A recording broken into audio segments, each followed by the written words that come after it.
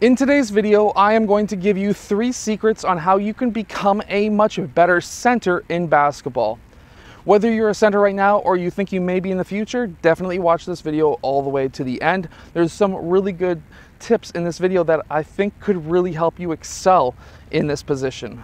So this first tip and this first secret is something that a player that I've helped in the past, Fiondu, he played for the Clippers for a while.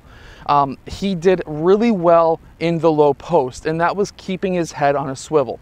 So when you have this ball in the low post and you're posting up a player, what you want to do is to keep your head on a swivel. You never know when you've got a player on your team who's cutting and their defender's not paying attention to them. They're paying attention to you because you have the ball. So first off, when you get this ball, what you want to do is to keep your head on a swivel. Make sure you can even arch your back to try and create some space, but when you can look around, look for players who are cutting baseline, because what will happen sometimes is, let's say this ball is here, this is you, okay? Sometimes what you'll find is the help side defender on this side, he'll start playing too far into the middle of the key. And when that happens, you could have a player who's cutting baseline on that side, and guess what? You can send up a nice alley-oop, and he'll have a nice slam dunk, or of course an alley-oop, or you could even, if this weak side or help side defender comes up too high, you can just do a nice quick bounce pass down, whether it's a behind the back pass like that, or whatever it may be. If he's cutting down, you can get some nice easy assists. Something that I teach every single player who is a center or who wants to work on their low post skills is this next tip. And that is, when you are posting up, you really actually want to post up generally somewhere around this block, maybe the first hash mark, whatever it may be, but somewhere in this area. However, there's a kicker to this. When you receive that pass, you don't want to get the ball here. You want to get the ball out there. So when you get this ball, you want to hop into it and land on both feet. This is a massive, massive tip. By landing on both feet, now you have the ability to use either your right foot as the pivot or your left. Obviously you can't use both, but you can now choose. So it all comes down to how your defender is now defending you. If he's defending you on this hip, you can start going towards this side. If he's defending you on this hip, you can go baseline. This gives you options. So by starting somewhere along the side of the key, getting that ball and hopping out, you want to be roughly at that first hash mark and about 2 big steps out.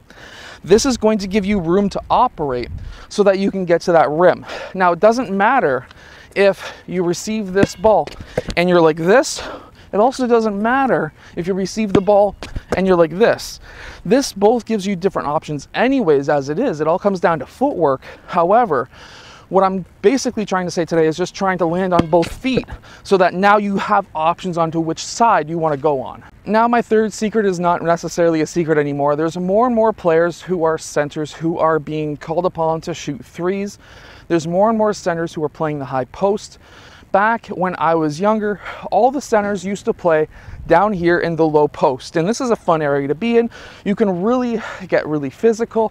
It's a lot of fun. However, there's more and more teams that are running horns offenses, 5-out offenses, 4-out, 1-in, things like this, maybe a 1-3-1 style zone offense, whatever it may be. And more players who are centers are either getting stuck out in the 3-point line or they're getting stuck at the high post, which is the free throw line.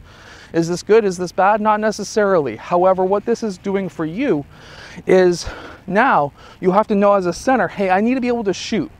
And we're seeing this with players like Zach Edey, who don't really take many shots outside of 15 feet, which is roughly the free throw line area. And he needs to start really stretching his range.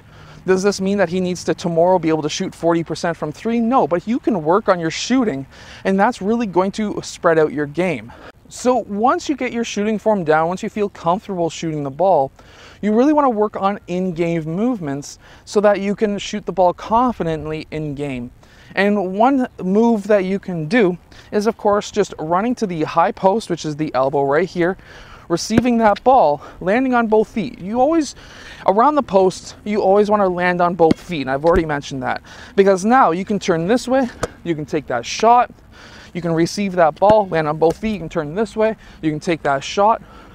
There are so many different options that you can get from landing on both feet, whether it's the low post or high post. However, when you start being able to stretch out to the 3, let's say you're somebody like a Chet Holmgren or maybe a Victor Wembanyama who can shoot from 3, you can then start working on in-game movements from 3. So there's a few different spots in the court that you need to know of. There's the corner, then there is the wing up top over here at the free throw line extended, and then there's the point. And then it's the same thing on the other side. Basically, off-ball movements are extremely important, especially when it comes to a 5-out offense, which more and more teams are running. So if you're going from the corner, and let's say you've got a player who is driving down this side, you don't really want to sit in this corner, and there's a reason for that. You're going to have your defender who pops down to play help defense, most likely.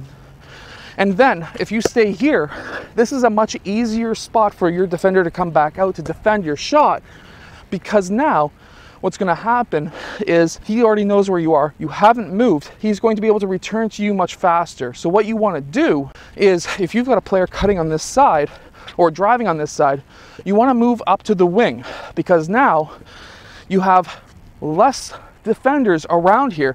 Your defender's down in the low post playing D. He can kick that ball out.